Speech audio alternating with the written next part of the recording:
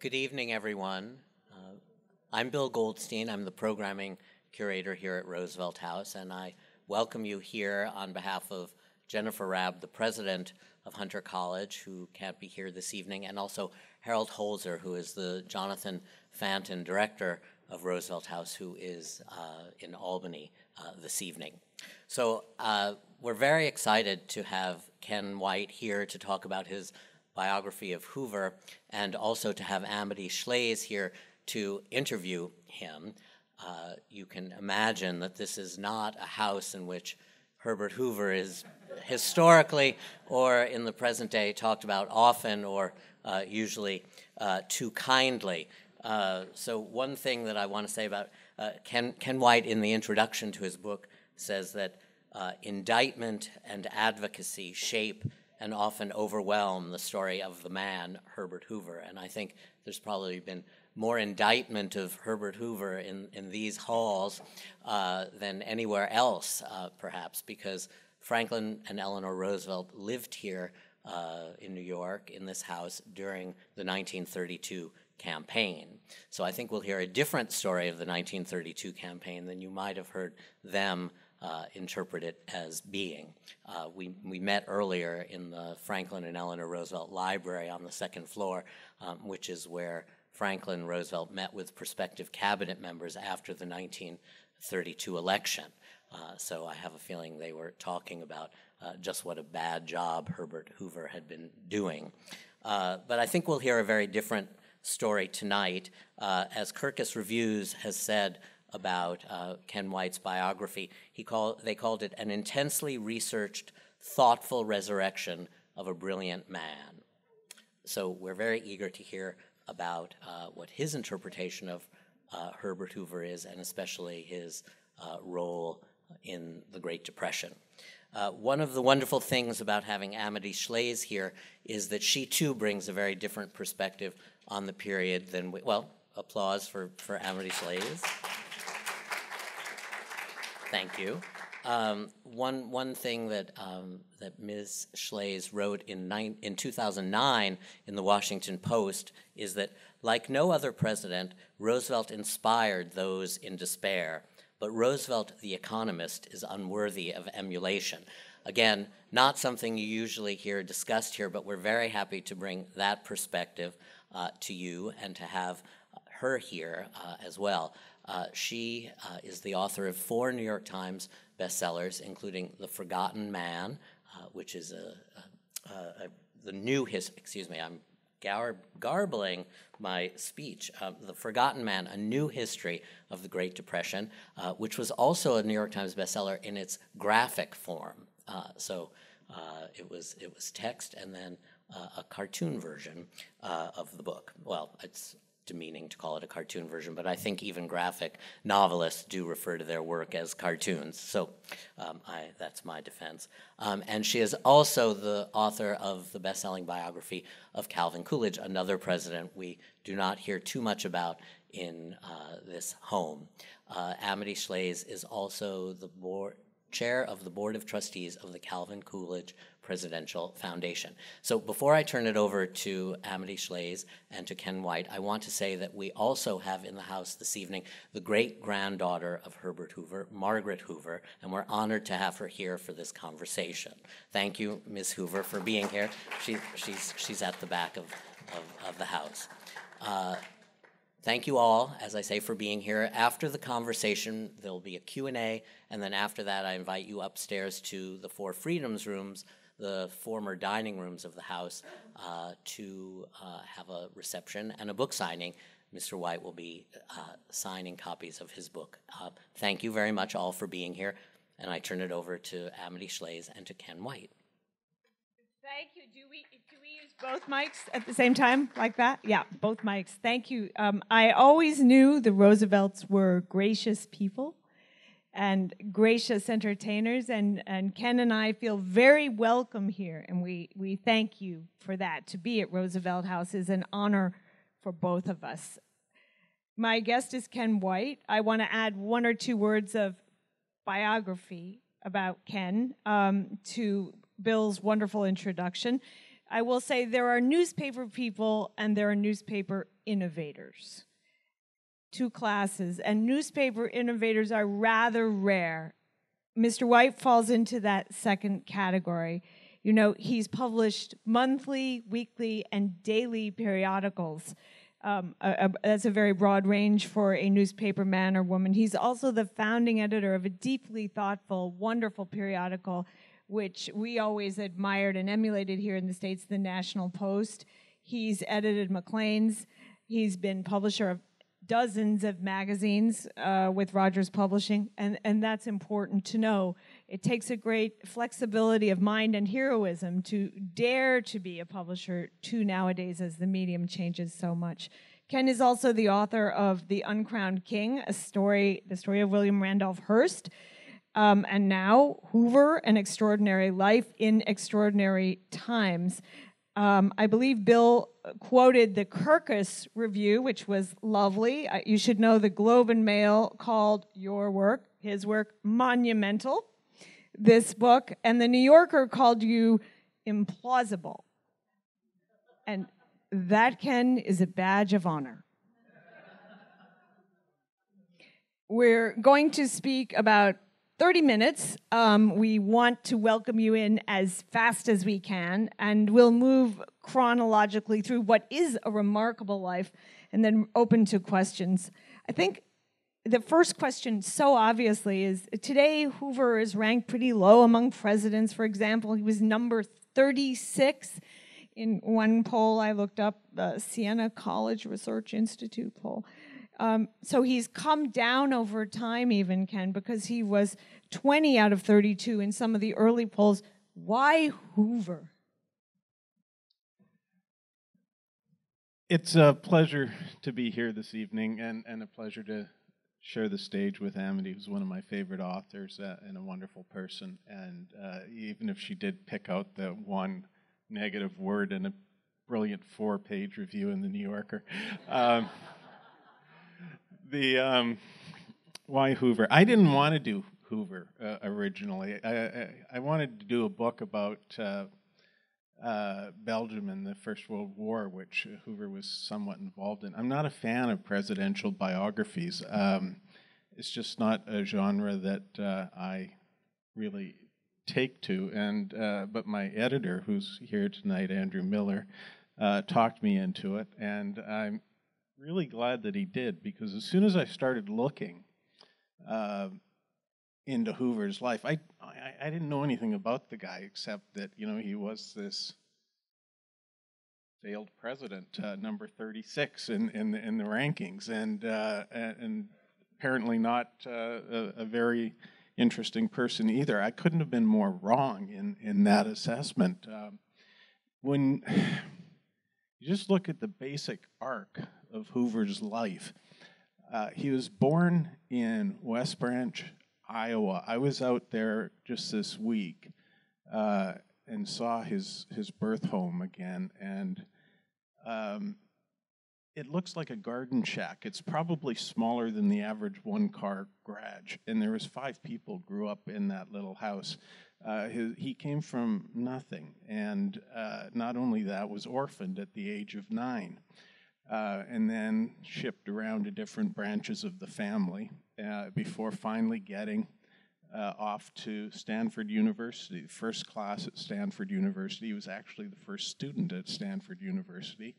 Graduates with a geology degree, becomes a miner, goes to Australia in his early 20s and finds the biggest gold mine in Australian history to that point. Goes to China, still in his 20s, and pulls off the biggest mining transaction in the history of that country to that point. Then he goes to London at the height of the Edwardian era, and he sets himself up as a global mining tycoon and makes a fortune. Then the First World War happens. He emerges as an international humanitarian and gains international fame in that role. When America enters the war, he returns to the United States and joins Woodrow Wilson's war cabinet as the food czar. He practically ran the whole food system for America during the course of the Great War. when the war ends and Wilson goes to Paris to negotiate the Versailles Treaty. Hoover goes with them, and while Wilson and the other leaders are hammering out the Versailles Treaty, Hoover has pretty much absolute control of the entire European economy. The New York Times called him the closest thing to a dictator that Europe had seen since Napoleon. He came back to America after the Versailles Treaty. He ran for president unsuccessfully in 1920. He served as the Commerce Secretary for Harding and for Coolidge, and then, of course, has his own term in office. And it was an amazing time to be president, just about 5 months after he is inaugurated. The greatest economic disaster in the history of the United States and in the history of the world, the developed world anyway, occurs on his watch, and he spends 3 years fighting that. He loses office. He spends his years in the wilderness, only to be resurrected again by Harry Truman in 1945. He serves Truman, and then he serves Eisenhower, his fourth and fifth presidents that he served at a very high level, and finishes his days fishing for bonefish in the Florida Keys, writing books 3 at a time in his desk in the Waldorf Towers, in this gorgeous suite with the Prince of Wales and Cole Porter for neighbors. So that's not a bad arc to a life, is it? And as soon as I realized that about him, that there was so much drama, so much adventure, so many highs, so many lows, I was kind of stunned that I'd stumbled onto this figure and actually been nudged towards writing about this figure who I should have seen from the start was an amazing human being and really an American unlike any other. So that's why Hoover. Whoa. I think I'm turned off. No, that was a wonderful tour. Just a few questions in the interview part now. Okay. Tell us a little about how Hoover figured out what his career was. Because, it was said of Hoover that he was the best paid young man of his generation. And that was because he was also the best situated and the one who could add the most value to a new industry. So tell us a little bit about that, college and then moving into mining. Hoover came out of college with a drive that was almost inhuman, and he was determined to succeed at almost any cost. One view of him, Hoover has his detractors, he also has his supporters, and the supporters tend to look at his business career as a sort of Horatio Alger story. You all know the Horatio Alger stories. It's about a young man who, by virtue of his character and hard work, finds his way in the world and does great things. Hoover owes more to the robber barons than he does to the Horatio Algers. He went to Australia to be a miner and hired a bunch of his Stanford buddies to come work with him there. There's letters that exist, Hoover writing to his brother in California about how he was managing these Stanford friends. In one letter, Herbert Hoover says, "I have Wilson here. He is going to dig this new mine, and he's going to dig it in record time, and if he doesn't, he's going to be back in the U.S. so fast and so poor he won't know where to eat." And that's how Hoover dealt with his friends. There are reports of him in China in negotiations to buy mining properties with a gun in his hand, waving it around, threatening to shoot whoever would not help him get his way. He was a pretty ruthless character as a businessman. The interesting thing about him, though, is that while he was, and this is comment to a lot of the robber barons, while they were doing their corporate depredations, they were also doing some good in the world. And Hoover, while he was going around making his fortune, he was also supporting back in California a lot of people, fellow students and family members. He was paying the salary of a librarian at Stanford. He was donating rare books and Jesuit publications that he'd picked up in China to Stanford. Most remarkably, there was a guy in London, an accountant for the firm that Hoover worked at, who embezzled a ton of money from the firm and almost put it out of business, went to jail, and Hoover decided to support the man's wife and child so that they could maintain their standard of living while the guy was in jail. So he was doing a lot of what we might call dastardly things in the business world, but at the same time doing a lot of good simultaneously. Oh, it's sort of like a cowboy, right? There's a theme here, though, that we'll come back to later, which is if you were on Hoover's team, he was tough on you, but he really valued loyalty. It was his people versus the world. And you can see that very early. I am the devil to other people, but I am the angel to us. Tell us a little bit, rather than China, I'm going to go to Europe. He's a successful, basically, investment banker in a certain area, his area, mining, with a very successful firm. And at a relatively young age, he declares himself almost ready to retire and moves into the whirlwind of World War I, seeing the starving Belgians and deciding he will take that project on in such a huge way. Please tell us about that, including operating outside the law and his opponents, and there were many and respectable ones in this endeavor. Yeah, Hoover had pretty much made his fortune by the time he was in his mid to late 30s, and had decided at the same time that he wanted to be more than a rich man.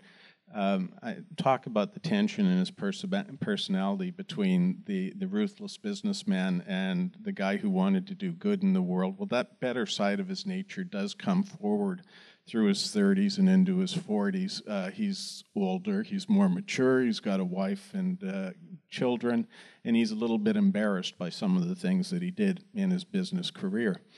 So he looks for an opportunity to get into public service. And when the First World War broke out, one of the first events of the war was, of course, that Germany invaded France, and it did it through Belgium. It occupied Belgium in the initial weeks of the war. And Hoover learned from friends in London that one of the consequences of German occupation of Belgium was that the food supply was essentially cut off. The nation before the war had imported about 80% of its food, and suddenly the supply lines were blocked by Britain, which blockaded Belgium, and the Germans didn't see it as their job to feed a captive people, so the Belgians had nothing to eat. Hoover then spent the next 3 years building the Commission for the Relief of Belgium, which was a really phenomenal logistic feat. It was a world war. There were no ships, there was no surplus food, there was no surplus cash, yet he managed to get from all around the world enough grains and enough meat to keep 8 million Belgians alive through the course of the war, and a couple of million in northern France as well. It was just a colossal humanitarian endeavor, saving the lives of 8 to 10 million people in a war that killed about 10 million people. And it was the sort of thing that only somebody with Hoover's business capacities and his sheer will could have pulled off, because the Germans didn't want the Belgians being fed by external forces and being dependent on anyone but the Germans, and the British didn't want the food going into Belgium because they thought that the Germans just steal it to feed themselves, and it was going to be a long war of attrition, so that wasn't a good thing. But Hoover bullied these guys, the generals, the heads of state. He bullied them. He lied to them. All of the sort of reprehensible practices that he used to use in business, he now used in the cause of his humanitarianism, and he pulled off this fantastic feat of humanitarianism. And over the next decades of his life, beyond Belgium, after the First World War, after the Second World War, he was credited with saving in his humanitarian endeavors somewhere in the neighborhood of 90 or 100 million people. And when you go to the Hoover Institution in California, they have a beautiful exhibit of the gifts that people sent to President Hoover to thank him, embroidered grain bags, using the little resources they had to show their deep gratitude to him. But it was controversial. Food is fungible, right? So that was quite tough. I want to move to Versailles because you have a strong financial expertise, Ken. And at Versailles, there were basically a bunch of people who didn't quite know what they were doing. We know that, right? And especially not on the financial end. And then you had also a lot of anger, right? France is not going to let Germany get away without being impaled. And most of the people are intriguing. They're counterproductive, to put it in modern therapy language. They're intriguing. They're skullduggery. And then there's Hoover, and of all people, Maynard Keynes took a look at the crowd of people who are supposed to save the world by writing meaningful treaties and observed that Hoover was the exception. He said, Hoover imported into the councils of Paris precisely that atmosphere of reality, knowledge, magnanimity, and disinterestedness, which, if they had been found in other quarters, also would have given us the good peace. Tell us about that and what exactly Hoover said. What was the Hoover thought or plan at Versailles? One of the things they had difficulty with at Versailles was stopping the war.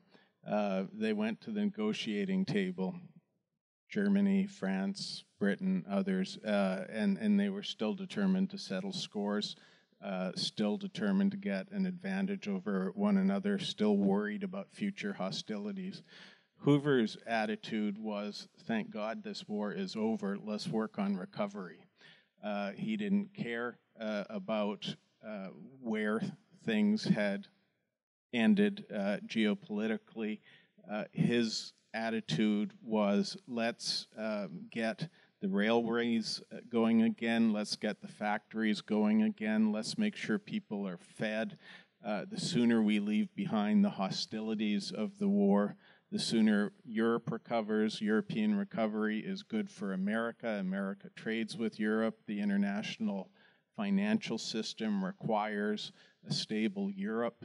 So Hoover was just very practical about trying to force other people around the negotiating table to see things in those practical terms and to work constructively for rehabilitating Europe rather than for continuing to fight.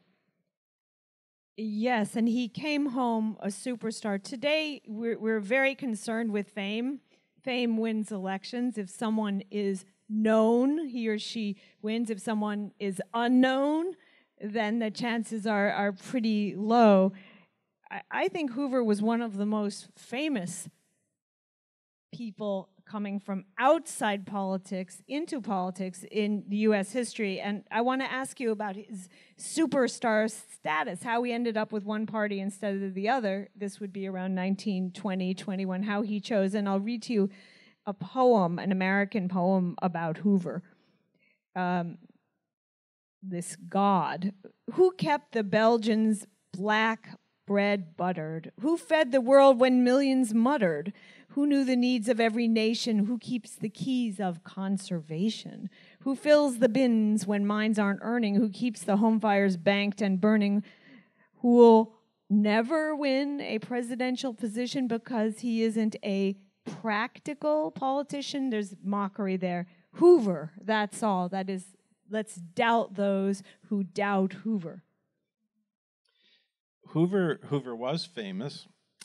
He wasn't a politician, and he was probably as unlikely a politician as you could find. Politics, as you know, is a team sport, and Hoover didn't like to work with other people.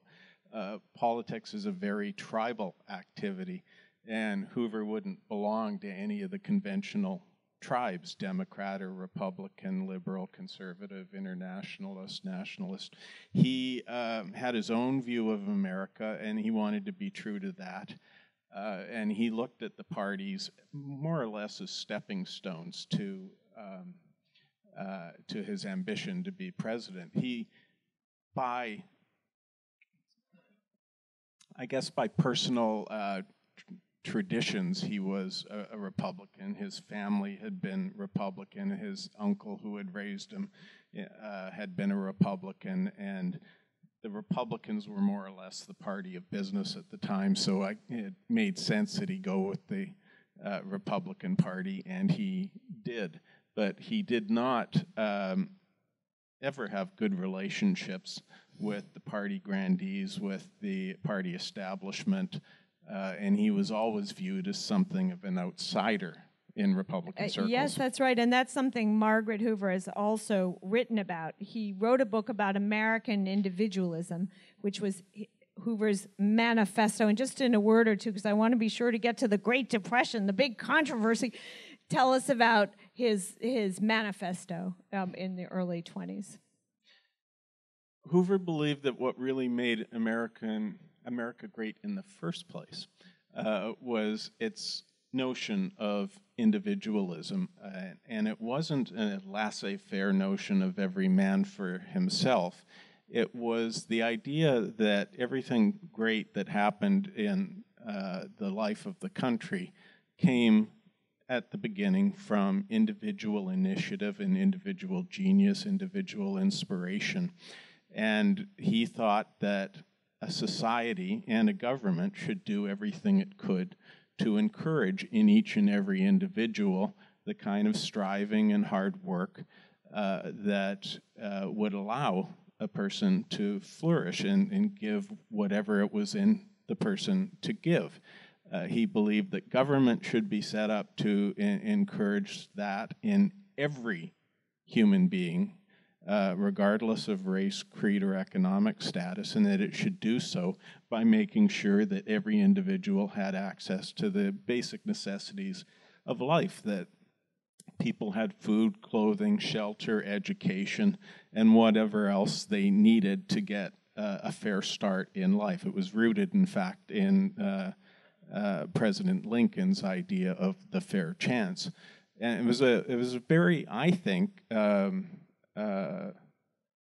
sensible and admirable view of America, and it was the lodestar for Hoover through the whole of his political career. And we will get to it later, but the irony of being the rescuer who is unable to rescue. Right? You can feel the shadows of it before. Hoover was Commerce Secretary under Presidents Harding and Coolidge.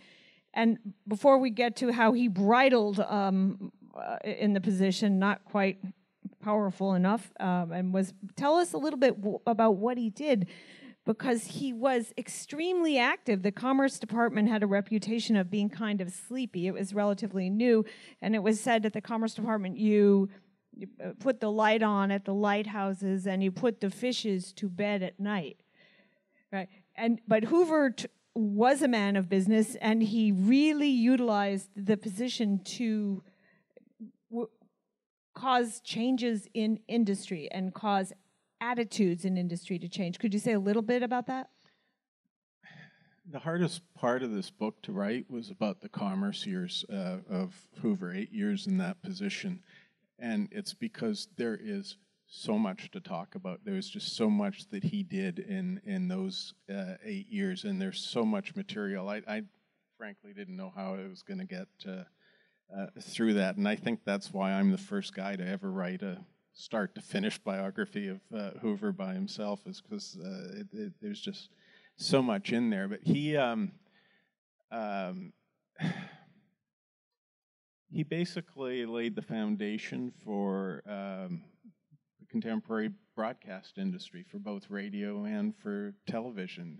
He laid the foundations of commercial aviation. He organized the nation's traffic systems. He laid the groundwork for the explosion of suburbs in America in the middle of the century. There was almost nothing that he didn't have his hand in the government at that time. He was called Secretary of Commerce and Undersecretary of everything else. And he was kind of greedy as Commerce Minister about the scope of his responsibilities. He was always trying to steal departments and agencies and jurisdiction from his fellow cabinet ministers, which from time to time made him rather unpopular. But he had the confidence of both Harding and Coolidge, and in both of those governments, he was seen as the force for progress and modernization because of his relationship to all the new technologies that were coming on, and great projects like the Boulder Dam, now known as the Hoover Dam. So he was empowered by both of those presidents to work on a lot of things well beyond the scope of what traditionally had been the Commerce Department, because he was effective and able to put the governments that they ran in a more bullish, progressive light. And by progressive, I don't mean in a political sense. I mean more in the sense of we're doing constructive things on behalf of the American people. Oh yeah. Tell a little bit about the moment of television. Mm-hmm. Hoover was actually the first man on television. They didn't even know what it was called at the time he was on it, but the men who I think I may be wrong about this, but I think it was RCA who set it up between Washington and New York. They set up a connection, and Hoover, sitting in his office in Washington, was seen and heard at the same time on a screen in New York. It was a huge story, made the front pages of all the newspapers here, and it was probably still another 15 to 20 years before it became commercially popular, but Hoover does have the claim to being the first guy to appear on screen. Well, what you're getting at, Ken, and he gets at this so beautifully in the book, is also the question of philosophy of government. Does the federal government cause change, or does it showcase change? And he was more in the showcase mode. This was a media opportunity, not just because he liked to see himself in an important situation, but because he, more than most members of the cabinet, at least, would grasp the possibility of television in the 20s. Think, and this, you want to ask, why was, RCA stock was very high. It's one of the famously high stocks of 29. And there's whole rafts of economic work on this. The question is, was RCA stock really, really too high or somewhat too high?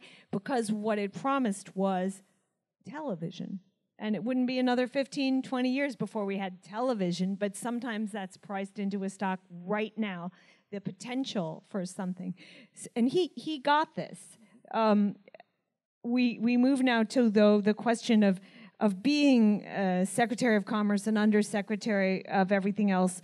And before we get to the Depression, a little bit about how he interacted with President Coolidge, particularly, and Mellon. And I want to read something that you wrote, or a quote you wrote of Mrs. Hoover's because President Coolidge, whom I'll be representing for the minute, was a much more silent type and was a little unnerved when Hoover would come around and show how effective and knowledgeable and modern and good at business and popular and all he was. And it was clear that Hoover wasn't going to stop at commerce, right? And, well, what about Coolidge? He only was elected his first time. Was he going to have 2 terms, or was Hoover going to take? So this is there between the two men of very different types. And Mrs. Hoover, and I've never seen this before, you undug this, heard rumors that Hoover was pushing Coolidge. The Commerce Secretary was pushing the president a little too much, and she said, "Daddy is playing ball in a team," she wrote in a letter, in a family letter. And whether anyone persuaded him to run for the presidency or not, he certainly would not do it, directly or indirectly, while Calvin Coolidge was still apparently thinking of it. For, of course, he would never plot against the man who was captain of the team. And we were all disingenuous, every one of us, about our vanity and our pride. So I thought that was very, very compelling, and I'm sure both were true. Hoover would never plot against Coolidge, and of course he would. Yeah, he had no problem plotting against Coolidge. One of the fascinating things about Lou Hoover, her letters to her sons, which Amity just quoted, were indispensable to me, because Hoover himself, he wasn't an introspective type. He didn't keep diaries. He didn't write long letters to friends explaining how he felt about things. So if you want to know what the mood was in the family at any given time, you got to go to Lou and Lou's letters to her children, and that's when you really see what's going on in the household. To an extent, Lou is a very good source, but there are times when she's a bit unreliable, and this is one, because Hoover was ambitious, and he had started thinking about replacing Harding in Harding's first term, and then I'm sure the moment that Coolidge was elected, he started thinking about when he was going to replace Coolidge. He was an ambitious man. And after the midterms in 1926, he started to actively organize a campaign team that he did it in a stealthy way, but he started to lay the groundwork for his own presidency in 1928, and he excused it to himself on the grounds that, well, other candidates out there were organizing, so why can't I too, as long as I am respectful of Coolidge and as long as I'm not seen to be elbowing him to the wings. And so he was doing this. He was having meetings with his stealth campaign team all the time, but whenever Lou came around, they'd stop talking politics.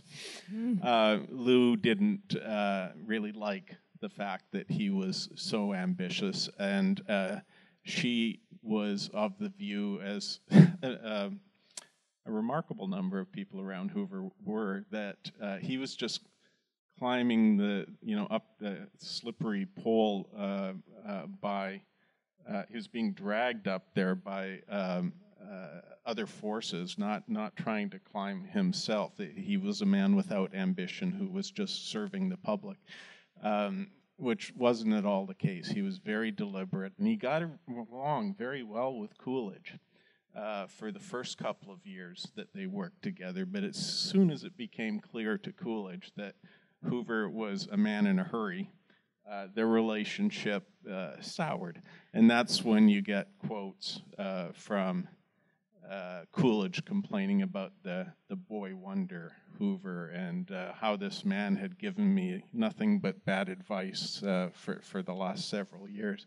The relationship never really recovered, and Coolidge tortured Hoover in the last year of Coolidge's regime by not saying that he was going to retire, by even after he had announced his retirement, by refusing to endorse Hoover. And Hoover was scared to death right up to the last minute that Coolidge was going to decide to run again, and Hoover would have to stand aside because it would be the right thing to do. Oh, yes, exactly. And you tell that so wonderfully. It's not always given to us to pick our successor. I want to move to the Great Depression, though, because this is the meat of your story and where you are most plausible, by the way.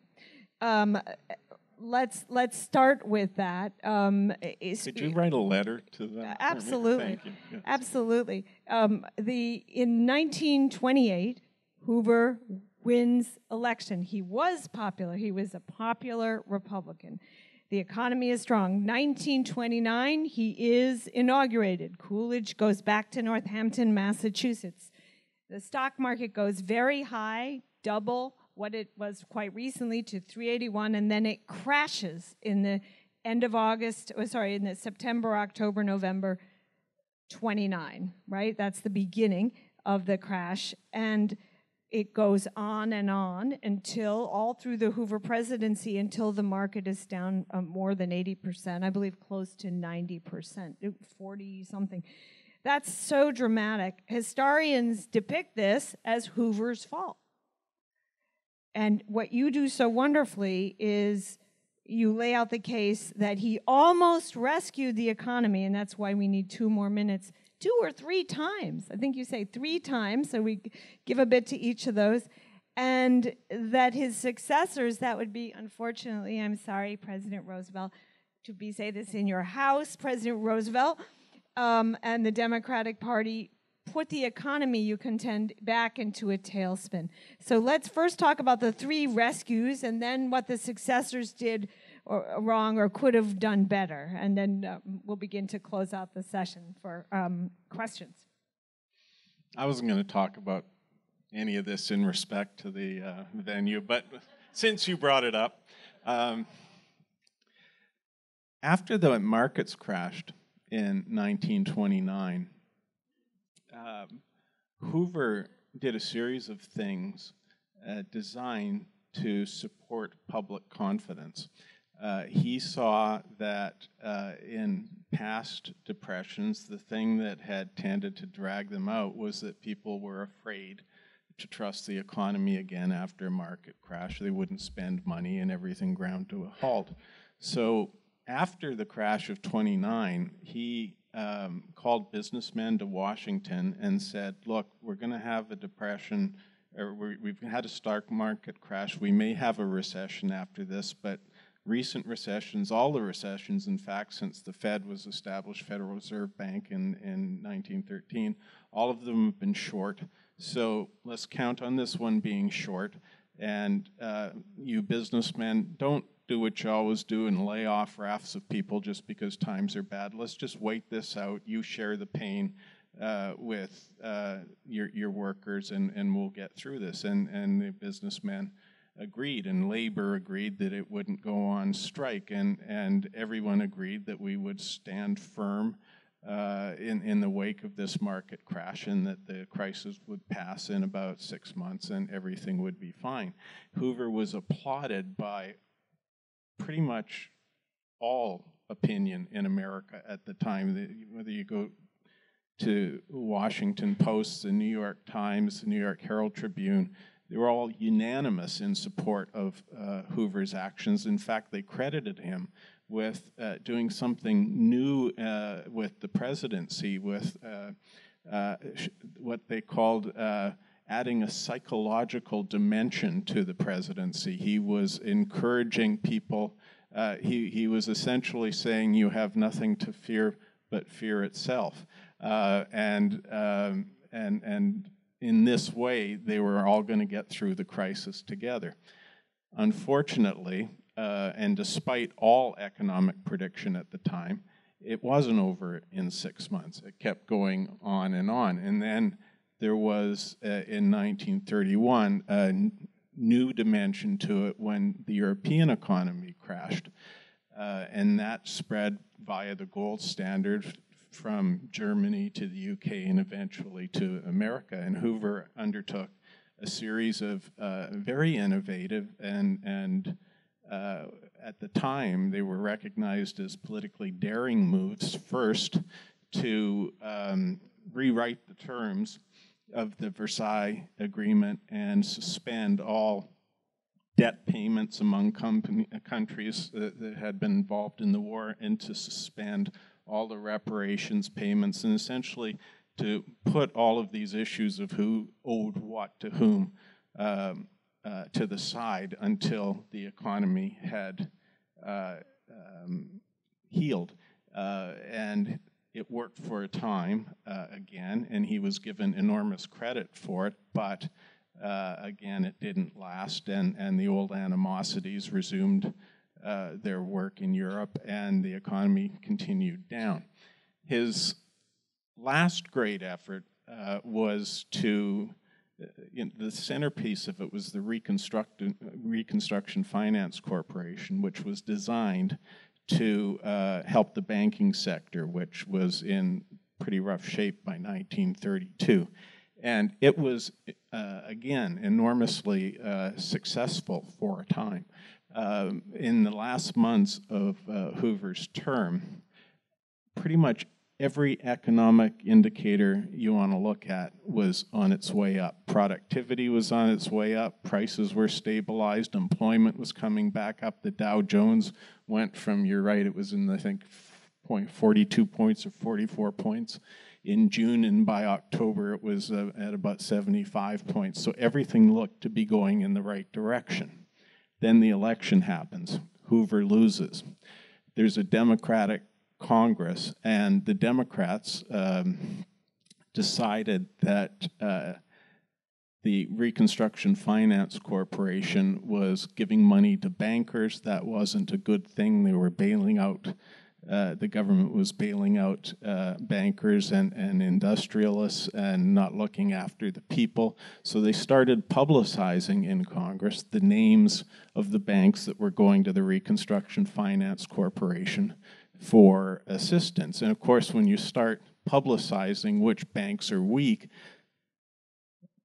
people flee from those banks, and that's exactly what happened. So banks stopped going to the Reconstruction Finance Corporation, and as a result, the banking sector went back into a tailspin, and the recovery stalled. A second reason that it stalled, and this is not my theory, this is from Barry Eichengreen, who's probably the best economist on the subject, on the gold standard, was Roosevelt's uncertain position on gold standard, and whether or not he would keep America on the gold standard, caused a lot of uncertainty itself in financial circles, and caused a lot of gold to leave the country, and that further undermined the recovery. So in the interregnum between Roosevelt's election in 32 and his swearing in March of 33, this recovery that Hoover had got underway began to collapse. And Hoover had a whole bunch more plans to counter that, including to quit publicizing the names of the Reconstruction Finance Corporation's customers and things like that. And he tried to get Congress to work with him. Congress wouldn't work with him. And one of the things that I found in the course of my research was the reason they wouldn't work with him was because they were all looking past Hoover to Roosevelt, and Roosevelt had been very clear with them that he wanted nothing to happen during the interregnum.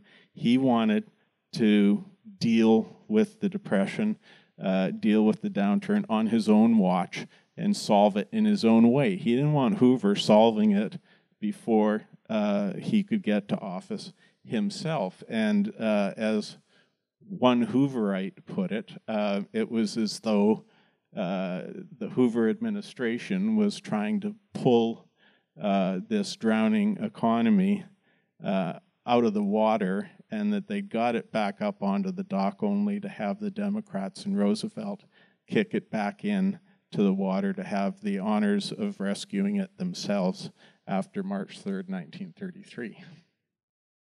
I know there'll be some good questions about that.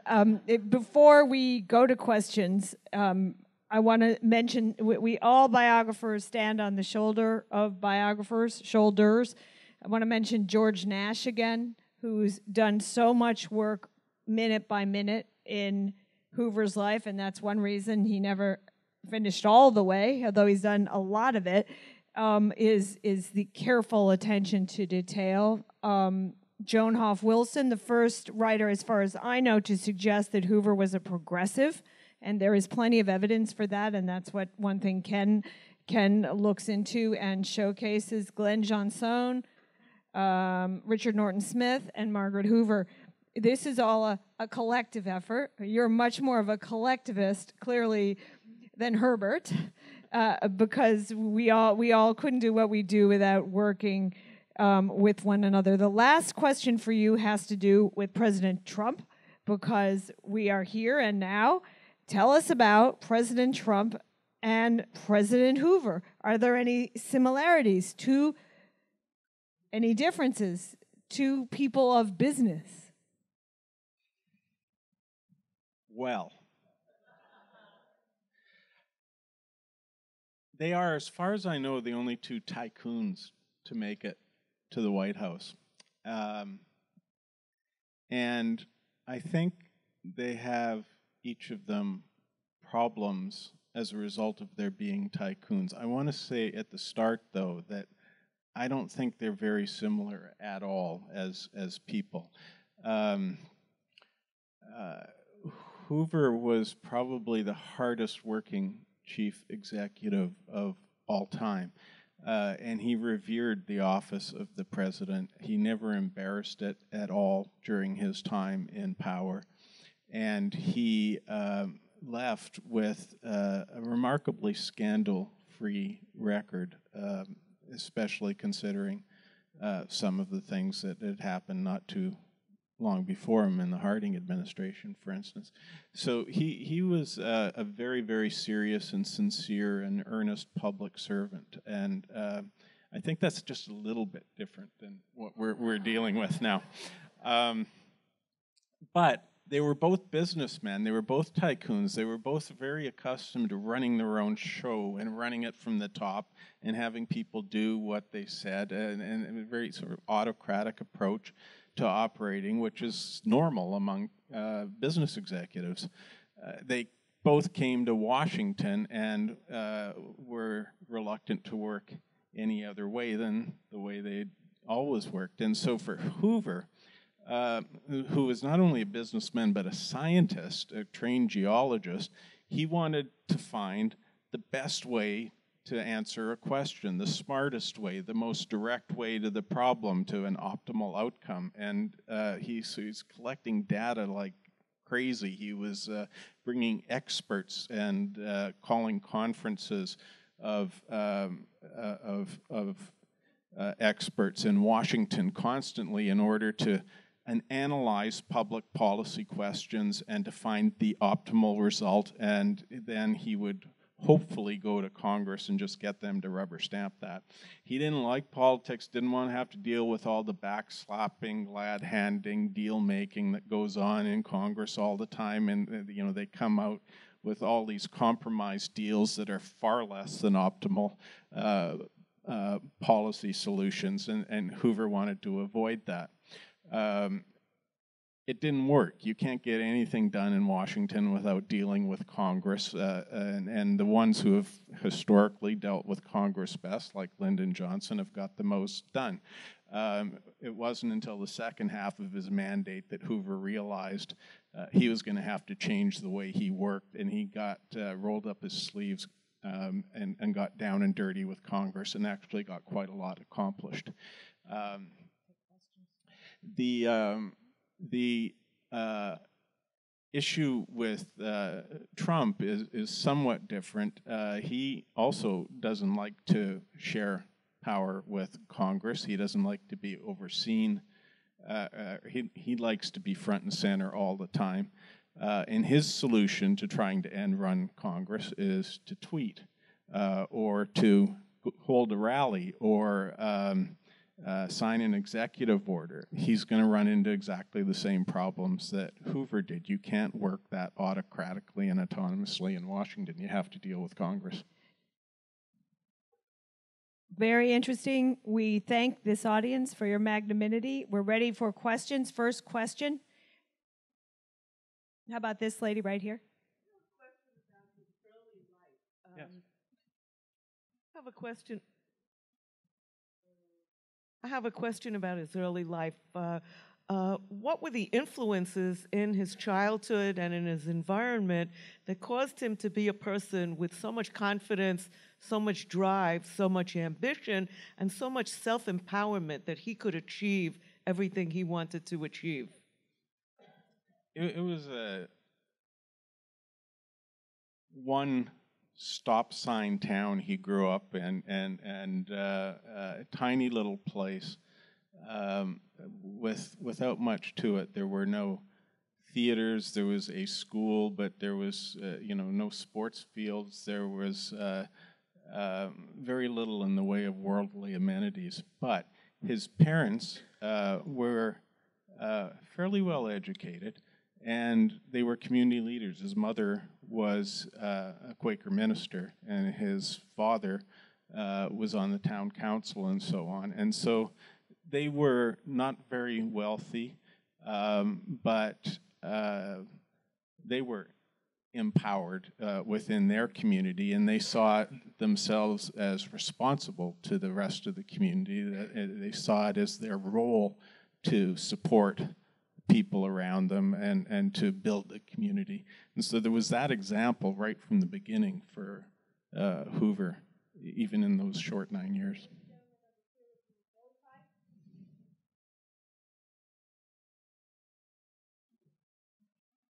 Thank you so much. And my name is Chris Gates, and thank you both for your scholarship and how you've opened up this important period of American history for all of us.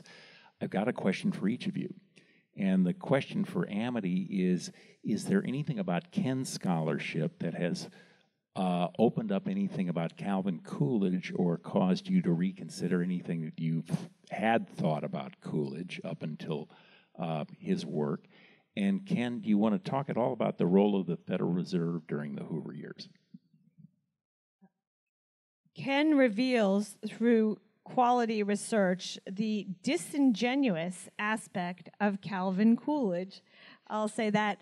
But also then highlights the agony, as I started to say. It's not given to us to pick our successor, is it? Usually when we're in power. And when you turn around and leave, as Coolidge opted to, he might have run again, you expect the world will follow you and applaud you and say, wonderful man, foregoing power, and instead there's this deafening sound as they all run to follow the next person and leave you all alone. And that's what Coolidge was going through. So thank you, Ken. And I want to thank Amity. I learned a lot from both her Coolidge book and from the Forgotten Man, and I don't think I would have had the courage to follow where the research was taking me on some of these questions around Hoover and the Depression if I hadn't seen Amity do it before me. And so her earlier point about, all biographies from being written on the shoulders of previous biographies, absolutely true. It all just is part of a big conversation, and it builds and builds over time. The Federal Reserve was very useful at the early years of the Depression, and the reason there was no bank collapses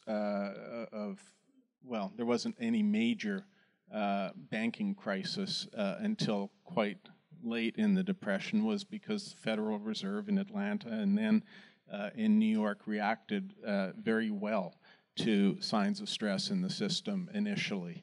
But then when things got really bad and some of the banks looked not just challenged but actually insolvent, the Federal Reserve Bank didn't see it as its role to bail out insolvent banks, and at that point it was kind of useless.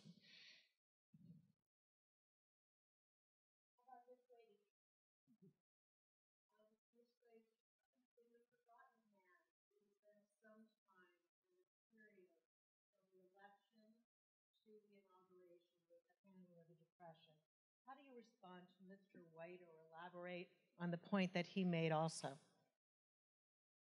with the inaction? 1932 election to inauguration in 1933.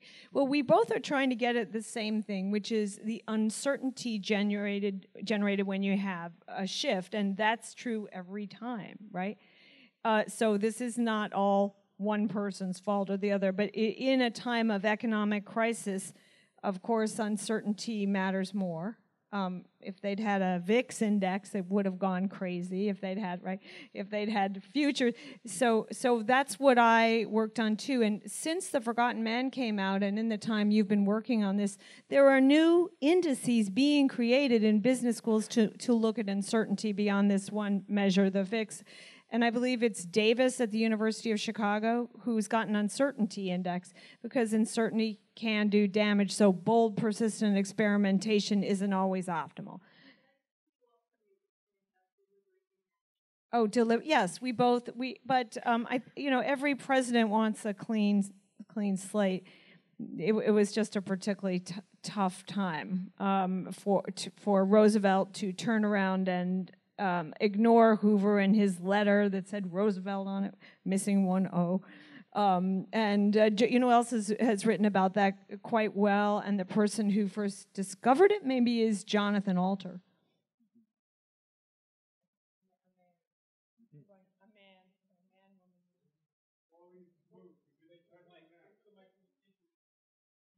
Why, with all his brains, didn't Hoover avoid veto Hawley Smoot?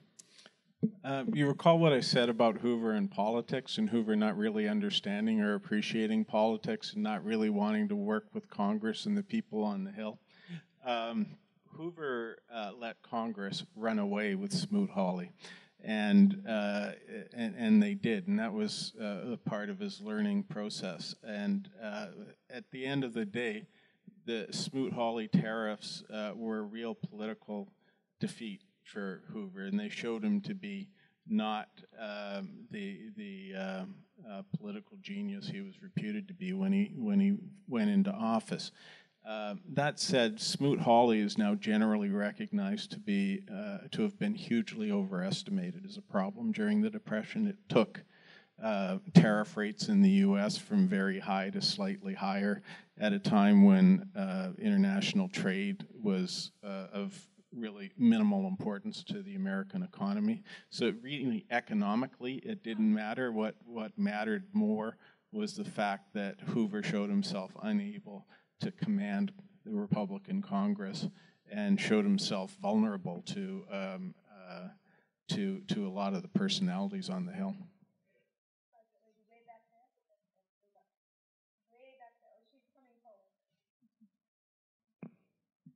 Thanks. I've been perusing your book. It's a terrific read. Thank you. We also feature Mr. Hoover in our World War I exhibit for his astonishing contributions during that period. So we may be the house of the Roosevelts, but we also like to respect history. So here's my question. How did Hoover and his fellow Republicans so underestimate Roosevelt in the 32 election? Roosevelt had been reelected governor in 1930 by 700,000 votes. He had mastered the medium of radio. He gave great speeches, and although people knew he was crippled, that did not seem to deter their support for him. So how did this happen that Hoover and his associates did not recognize what a strong candidate he was? Hoover not only thought Roosevelt was a weak candidate, he thought he was so weak that of all of the Democratic candidates that year, he wanted Roosevelt to win because he thought he'd be the least opposition that the Democrats could bring forward. And he wasn't alone with that opinion. A lot of Republicans believed that, and a lot of liberals believed it. Walter Lippmann thought that Roosevelt was more or less a parody of a politician, spouting platitudes, talking out of both sides of his mouth, having no real convictions. And that was not an uncommon view of Roosevelt at the time. FDR was said to stand for Feather Duster Roosevelt. He was a lightweight. And in a lot of respects, I went back and read all those campaign speeches. You can see why they had a low opinion of him. Roosevelt was talking both sides of his mouth. He was attacking Hoover from the left one day, from the right the next. He was making a lot of wild accusations about Hoover, including, this will sound familiar to those who have followed politics in America recently, he talked about Hoover as being a crook. He said he was a crook and he was working with the other 5 crooks who controlled the entire economy in America at the time. These were not, you know, the utterances of the next Woodrow Wilson. He didn't come across to a lot of people as a very convincing, especially the more intelligent of the pundits, as a credible candidate.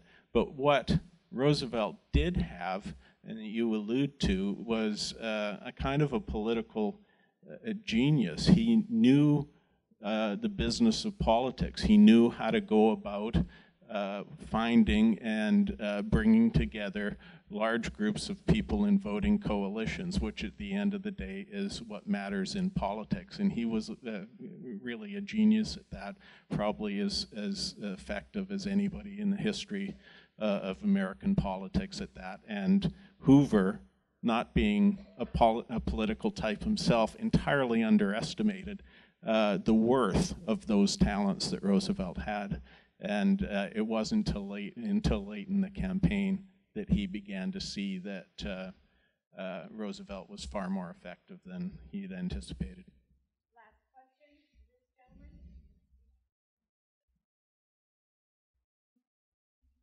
gentleman. You took us through the Depression. I wonder if we can talk a little bit about post-war and the war. Second war? The Second War.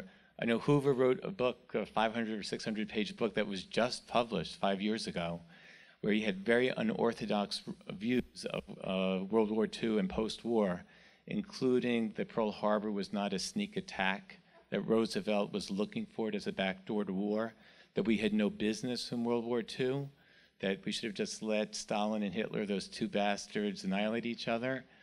Do you think the public will ever come around to that kind of thinking? No. For this reason, once history has happened, people have a really hard time imagining that it could ever have happened any other way. But this book that Hoover wrote, and it was never published, it was actually about 1,000 pages, not 500 or 600, and he wrote it obsessively over the last decade of his life, is an alternative view of the start and the conduct of the Second World War. And it was not really, I don't think it was, there was anything terribly outrageous about it. I think that there was a time when the Second World War might have been prevented, or at least that things might have gone another way. There were, and I think it's generally recognized, that some of America's actions towards Japan were provocative, and Hoover thought much too provocative. Hoover thought that Roosevelt was giving encouragement to Britain and to France in the lead up to the war, and as a result, Britain and France were playing a lot tougher with Germany than they needed to, and doing things like guaranteeing Polish independence. And Hoover did think that Germany would eventually go to war, but he very much wanted him to go east. Wanted Hitler to go east, which was where Hitler was looking to go originally, and it didn't matter much to Hoover that who was not a friend of Russia and not an admirer of communism. It didn't really matter much to him that Germany was looking to go east, and he would have been happy to see them exhaust themselves, Germany and Russia, in a fight. So it makes for a very interesting kind of counterfactual read of history, and it makes you think hard about whether things really needed to happen the way they did or not. Hoover was a very intelligent man, very shrewd man. He hated Roosevelt, and that comes through all of that text, and there is parts of it that are a bit overwrought, shall we say, but there are also a lot of interesting arguments in it. Well, we want to thank Mr. Whyte.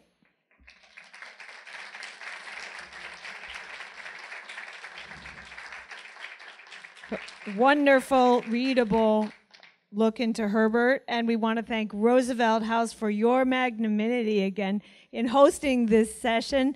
May our good mood here carry over into the world of politics. And I want to thank Amity Shlaes as well. Thank you very much.